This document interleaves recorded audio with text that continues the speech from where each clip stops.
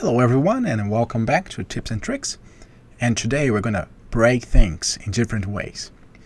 Maybe you are used to the Voronoi fracture, so that we sketch some points there and break and create the pieces out of that. And it's a nice, but it becomes very repetitive, and you can see the pattern of the fraction. And there's tricks to go around that, but today we're gonna use a Boolean fracture to do it, and it's a pretty nice way to do things because it gives you a lot of freedom for art direction.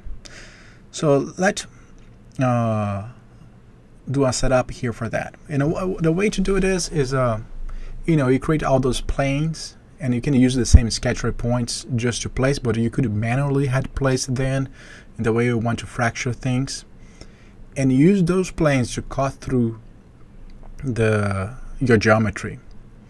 So I'm just going to randomize a little bit the normals here, so we don't have like a sliced cheese look like breaking through it. And of course we have several ways you can vary the normals. I'm just going to put a wrangle attribute here. Just love those wrangle nodes. They're so flexible, they're so cool. And just put a little random, set the normals based on the random number out of the point number. So each point numbers are going to give you a random normal direction.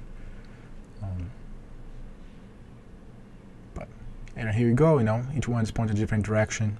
And you're going to use those planes to slice through the geometry there. So let's put the Boolean fracture there. And the same way of the Voronoi, the input with the planes go to one side, the jump to the other side. And you can see now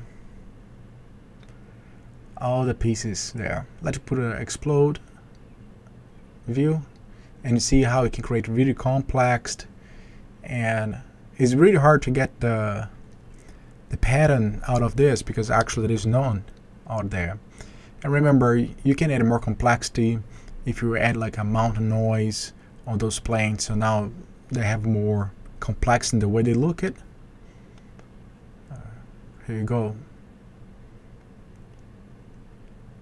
Say individual one is going to have a lot of details, and see the difference between the size and the shapes of those pieces. So it's a really useful tool especially for destruction, and if you want to get something with more art direction. So that's it for this week, and well, see you next time. Take care.